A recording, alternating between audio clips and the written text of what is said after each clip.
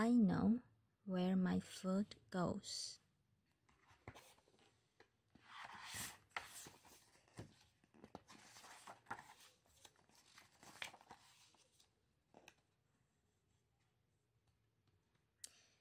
Sam charged into the kitchen. What's for lunch, Mom? I'm starving. Let's see, said Mom.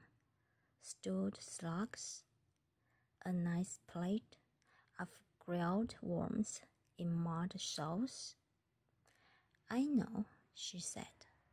How about pizza with strawberry ice cream for afters? Sam grinned. Yum, my mouth's gone all watery. That's because it's getting ready to eat something, said Mom. Lay the table for me, will you, Sam? Sam got out some knives and forks. Yeah, he said. I know all about that. The watery stuff's called something. Saliva, said Mom. Your body makes around 1.5 liters of it every day. That's about the same as 8 glasses of milk. Oh, right, said Sam. But I know what saliva does. It makes food go all squishy, so I can swallow it. Yes, it does, said Mom.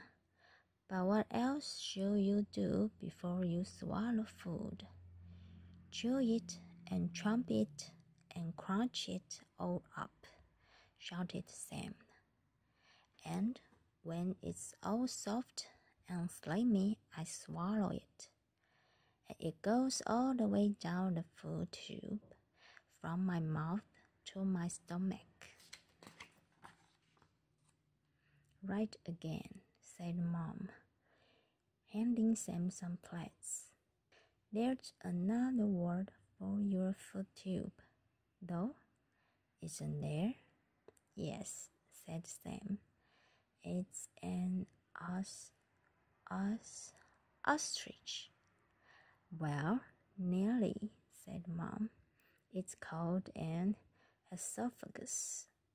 Sam laughed. I bet an ostrich has got a long esophagus. I expect it has, said Mom. And a really skinny one too. Yours is about half as long as your arm and only as wide as your thumb.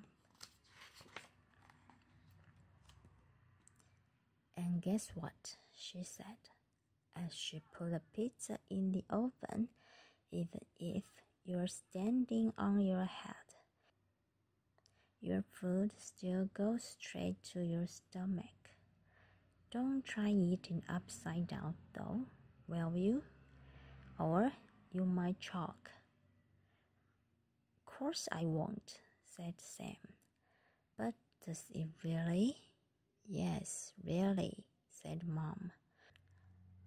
The food doesn't just slide down your esophagus. The muscles inside it squeeze the food along, just like you squeeze toothpaste out of a tube. Oh, said Sam. Okay. But I know what happens next, Sam said, putting 2 glasses on the table. My stomach is like a big stretch bag, and it squishes and squishes the food round and round until it's all gloopy and gloppy like soup. Yes, that's right, said Mom. And while the food's in your stomach is churned round and round with a watery mixture called the stomach juices. They help turn the food into soupy stuff. Yeah, said Sam. That's what I'm saying. And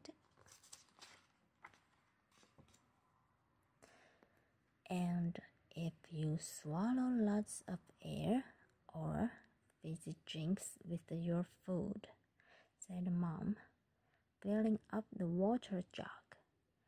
You get air in your stomach, and sometimes the air comes rushing back up again, and you burp, yelled Sam. We have burping contests at school. Oh, do you? Said Mom. Well, that's why we're not having fizzy drinks. And she put the water jug down on the table.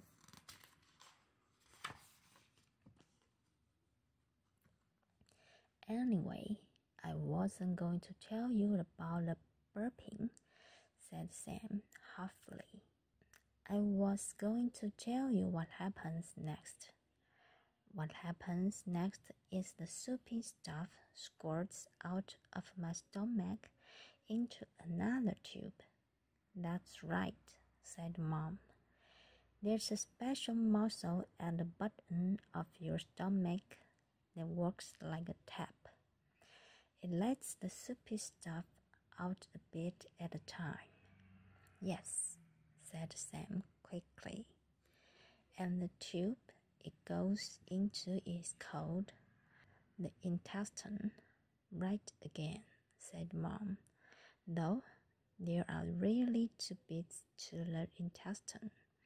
This first bit is called the small intestine, but it's not all that small. In fact, it's about 5 meters long.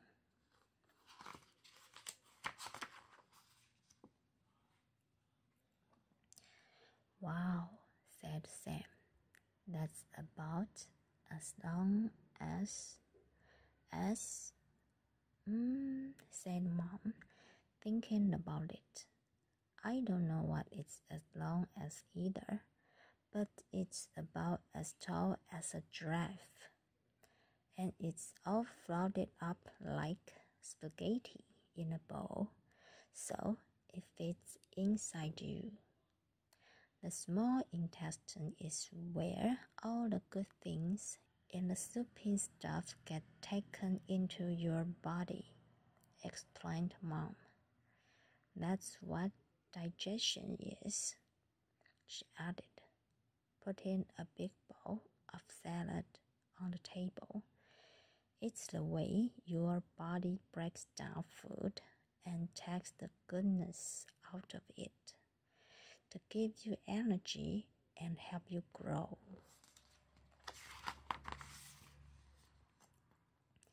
Sam sighed. And that's why you're always saying green stuff like spinach is good for me, he said. Yuck, I hate spinach. It's all slippery and slimy, and it tastes like... Yes, all right, said Mom. But vegetables really are good for you. They've got vitamins in them, and you need vitamins to keep you strong and healthy.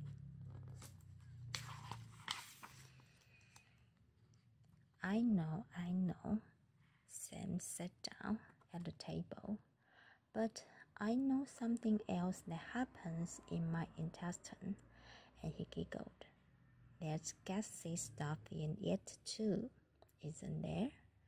'Cause that's why I fart. Well, yes, there is, said Mom. The gas comes from the bits of food that aren't used up in your small intestine. These waste bits are pushed into your large intestine and get broken down even further. That's what makes the gas, she smiled. Your large intestine is a bit like your small intestine, but it's shorter and fatter. All the leftover bits get squeezed along until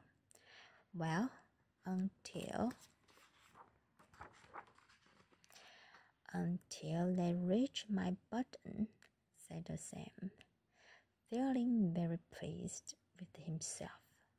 And that's when I have to poo. See, he said. I told you I knew all about it, didn't I? Can I eat my pizza now?